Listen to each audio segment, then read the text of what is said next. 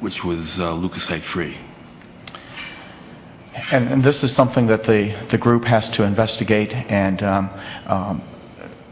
look at the data and also put out for additional studies. I'm sure they'll be aware of that when they look Yes, at that. yes, we are very much aware of those aspects. And just to close the loop as well, I did tell Jerry we will immediately make Dr. Peterson's presentation available to him, and if you haven't met Dr. Peterson, we're happy he's in the back, as well as I believe I saw Mr. and Mrs. Whittemore come in as well. So those might be good folks for you to meet as you're here in person, Jerry.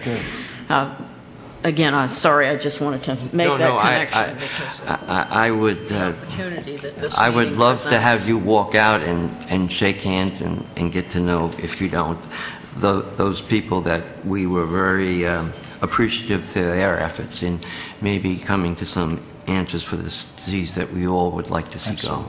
All right. If there's no further questions, we really do thank you.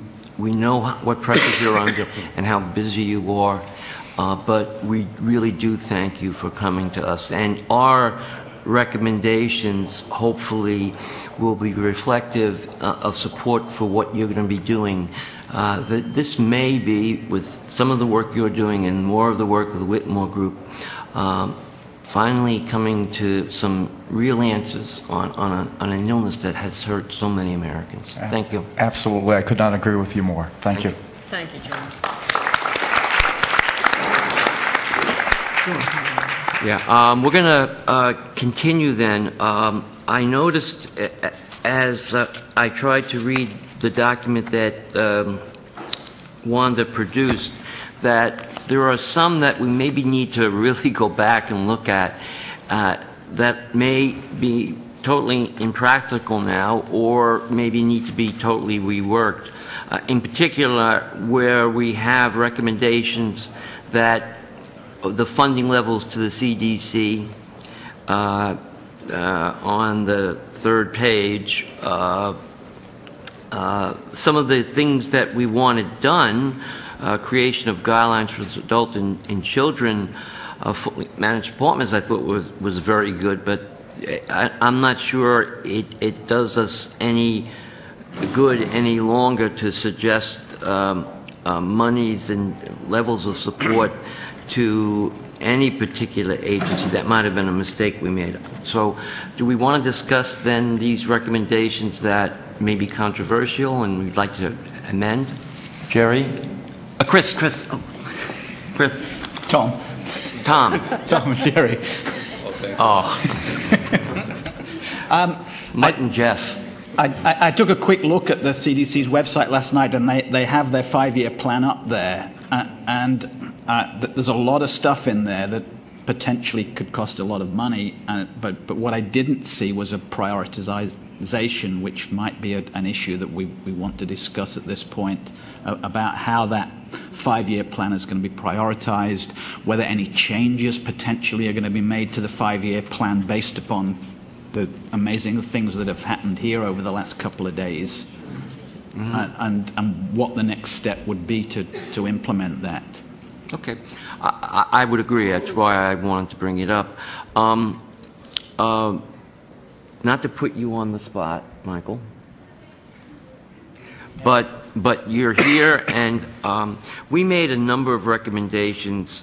Early on, it was supporting CDC's efforts, especially its educating and getting the message out, working with the Chronic Fatigue Immunodeficiency Group about the faces of chronic fatigue syndrome.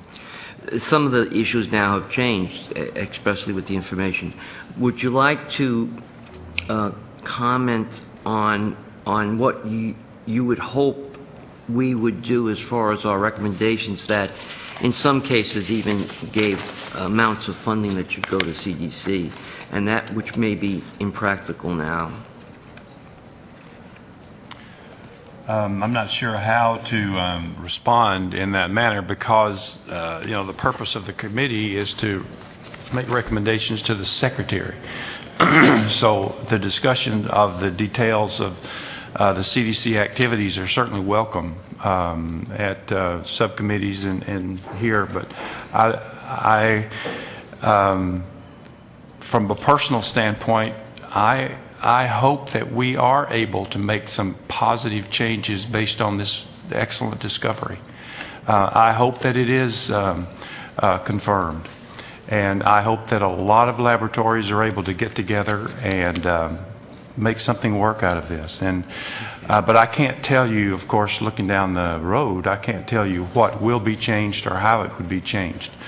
I don't know that requesting specific funding is effective to the Secretary.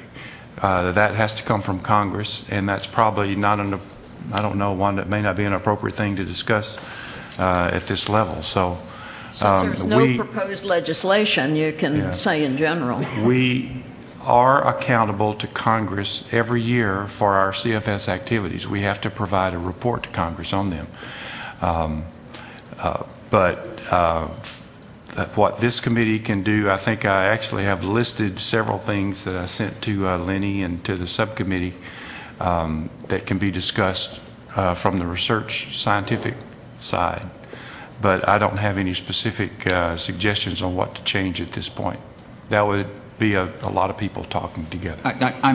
My specific thought was that we might recommend priorities from the 5-year plan that we think. Okay, we were never asked to prioritize that 5-year plan. No. That's a strategic, big, broad look. And strategic plans sometimes are made, I mean, you try to think big and broad without the limitations of budget, which is a real thing. And we do have those real limitations. But in 5 years, we do not know what our budget allocations will be. In fact, we don't even have our budget allocation for 2010. We don't know what that's going to be. So I just can't comment on that. I don't think this is an appropriate place to guess what we might be provided. And just one quick word on dollar amounts, and again, every advisory committee goes this way, $2 million for this, $5 million for that. And while that may be a ballpark figure or a dream figure, do we fail if we get $1 million? Is that failure? Because we could identify resources. We're moving in that direction, and there's maybe no evidence for what. So it's that fine balance between a committee being so granular and expecting a $5 million or short of that is failure or movement in that direction. I think the subsequent recommendations that speak in terms of scope and overall objective that allow that discretion. Are we meeting those objectives? Because today's dollars are different from 2005 or different. So, good. Okay, I just wanted to be clear and to sort of. We don't have expertise on exactly. accounting, but presumably we have some expertise on chronic fatigue syndrome. So we could strongly suggest priorities that for funding should it become available. One more item on the priority issue. The document is not necessarily prioritized, but the program, I can't speak for the program. I'm sure that they have priority items that they want to complete, and XMRV has very quickly risen to a higher priority.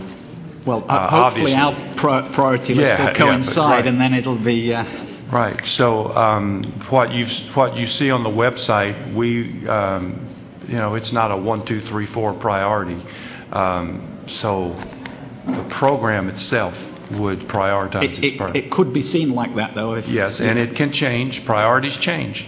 And unfortunately, when you put things on websites and in writing, that very often puts them in kind of concrete. And then we prefer not to do that if possible. Mm-hmm. Morris and then Lynn. Morris? No, I was just gonna mention that the XMRV is already in the CDC strategic plan. So obviously you're already thinking about in that direction. And the only thing that we need to do as a committee, I think, is to ensure that what we feel is where we feel is where the money is, that we emphasize that to the Secretary as well as to the CDC, that we as the committee who are the